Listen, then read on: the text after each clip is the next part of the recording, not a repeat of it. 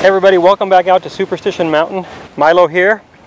Today I have a really good video for you about the differences between a golf swing and my other favorite game, baseball.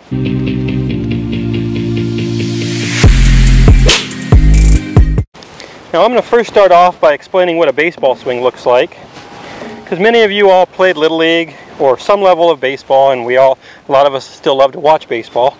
Now when a baseball player swings a baseball bat, generally they start off with the bat more vertical than the plane they're going to hit the ball on. So the barrel is going to have to go from this plane to this one in some way. Now the thing that creates that is their pivoting motion of their body. So they go from a little left bend in their spine to a little right bend in their spine, and their pelvis works around and out of the way, and the barrel kind of tips back and works into the ball this way. Now if you notice, at impact, my chest is pointing parallel to the bat and my knuckles are up, okay? Now, if I use that same motion with my golf swing, so if I swing this club and I use the same motion and I hit it knuckles up, where's that club face going to be? Well, it's pointing about over there, which is generally what I see baseball players do. Their first few swings, they step in here and they hit it. That's hard to do. But they generally will hit it and that ball will shoot off to the right like that. Now, the issue they have is they don't have any control of the club face. So, for me to be able to use my baseball swing to hit golf balls, what do I have to do? Well, if I swing it back here, my body pivots, the barrel or the bat shallows out, swings down into the ball. This would be an awesome impact position if I just got my hands in the correct place. So my chest is open, the bat or the barrel of the bat's parallel to my chest.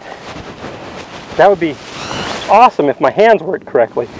So what a baseball player has to learn how to do is how to use their wrist correctly. So first thing they need to do is get their grip on a little bit more strong.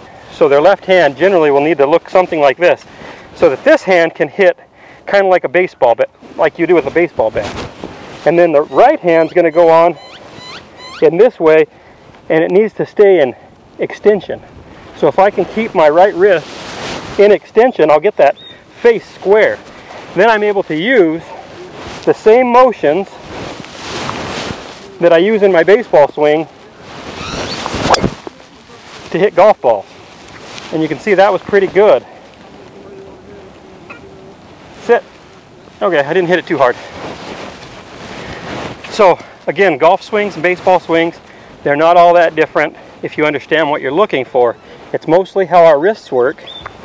The barrel of the bat can still shallow out the same way it does in a baseball swing. We just can't come in knuckles up unless we gripped it like this, which that wouldn't be my preference. I'd like you to learn how to hold a golf club like a golf club and learn to use your trail wrist correctly.